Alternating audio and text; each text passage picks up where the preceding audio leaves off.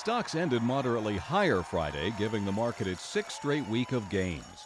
Earnings reports from Citigroup and General Electric came in ahead of estimates, giving investors a reason to hold on to the gains of the week.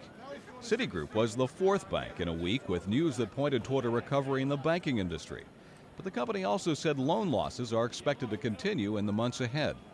The Dow Jones Industrial Average ended the session up 6 points at 8,131. The Standard & Poor's 500 Index added 4 to 870, while the Nasdaq tacked on 3 to finish at 1,673. Investors have been cautious this week, mindful how poor earnings reports could easily send the market reeling again. Stocks dipped on poor retail sales and an unexpected drop in wholesale prices earlier in the week, but better than expected earnings from J.P. Morgan and Nokia helped the market to snap back. Mark Hamrick, The Associated Press.